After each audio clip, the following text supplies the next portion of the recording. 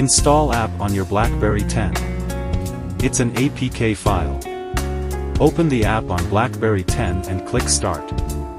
You will get an address that you have to open in your PC browser. But make sure both BB10 and PC connected to same Wi-Fi. Now on PC browser type the exact code in search bar.